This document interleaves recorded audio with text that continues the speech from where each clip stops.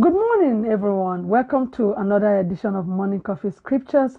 Please share my videos with all your contact to touch lives and help me to evangelize and spread the gospel of Jesus Christ. Now, Morning Coffee Scriptures for today. Pericope we are today, Numbers 13, chapter 17 to 29.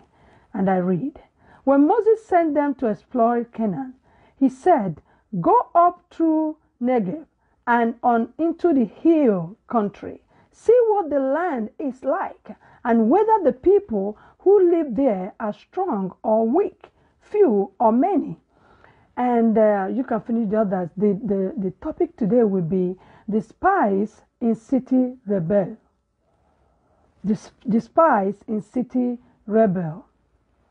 Moses decided what information was needed before the people could enter the promised land. And he took careful steps to get that information. When you are making decisions or assuming new responsibilities, remember these two important steps. Ask yourself what you need to know about the opportunity, and then obtain that knowledge. Common sense is valuable aid in accomplishing God's purposes. God told the Israelites that the promised land was rich and fertile. Not only that, he promised that this bountiful land will be theirs. When the spies reported back to Moses, they gave plenty good reasons for entering the land. But guess what? But they could not stop focusing on their fears. Talk of giants, descended of Acnan, and fortified cities made it easier to forget about God's promise to help. Like what we're going through right now with the fear of unknown, with the pandemic, and with all sorts of problems and struggle that a lot of us are going through, and we forget where God has brought us from. We forget that we don't look like what we've been through. Come on, somebody. I'm talking to someone. We easily forget what God has done for us when we don't think about when we start thinking so much about our problems, our conflict, our struggles. And that's what is happening here. So they made it easy to forget about God's promise to help.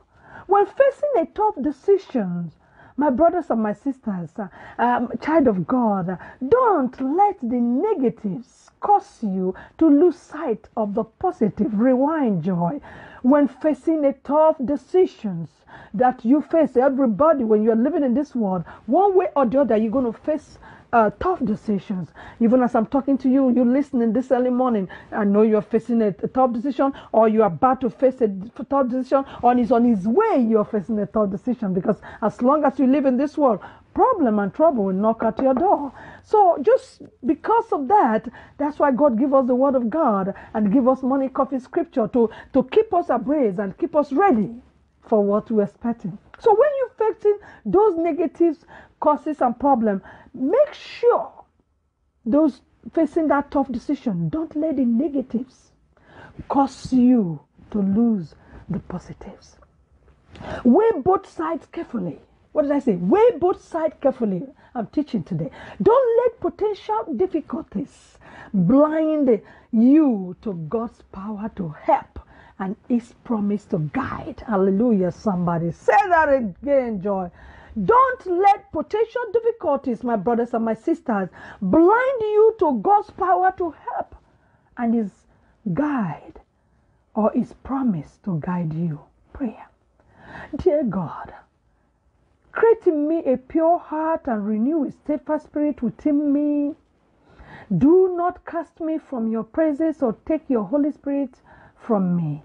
Oh God, please, I beg you, help me to go through bad times and suffering, painful times in my life. Believe in your word that my suffering will produce perseverance and character and hope will not disappoint me. Because you have poured out your love into my heart by the Holy Spirit whom you have given me. In Jesus Christ's marvelous name, amen, amen. God bless you mightily. Have you talked to Jesus today? Have you read your Bible? Remember, I love you, but God loves you more. This is Reverend Joy Anwuli Nwachukwu, and I will see you the same station, the same time tomorrow. God bless you now. Bye. I appreciate you watching, and remember, we are not just telling stories, but we are changing lives. And when you share my videos, you are helping to change lives too. So start a watch party on Facebook. And because the support you all show helps to evangelize and spread the gospel of Jesus Christ. Thank you, and I'll see you in the next video.